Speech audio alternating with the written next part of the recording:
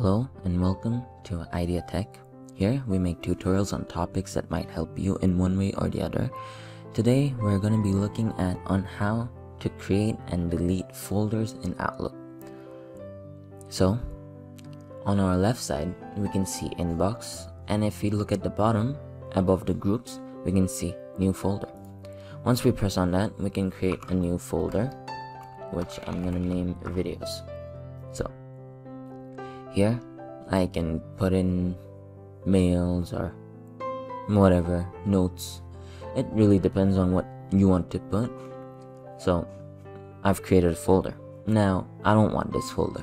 What do? I'm gonna right click on this. We can see delete folder.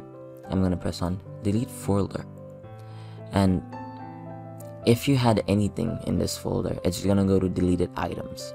So we have to delete it. If you want to permanently delete it, it's one more step for that. We're gonna go press on OK. Once we press on OK, we want to go to deleted items. Over here, since I had nothing in the folder, it kind of deleted on its own. But if you had something in your folder, oh wait, sorry about that, you'll have to expand it. Pressing on this won't really do much. So after I expand it, I can see my videos folder here with nothing in it. I'm gonna press on this again, and I want to delete it again. This time it's gonna be permanent. So once I do that, it's completely gone. It's nowhere to be found. If you found this tutorial helpful, drop a like. And if you want to see more tutorials like this in the future, don't forget to hit that subscribe button, as well as hit that notification bell. Thank you so much for watching. Bye bye.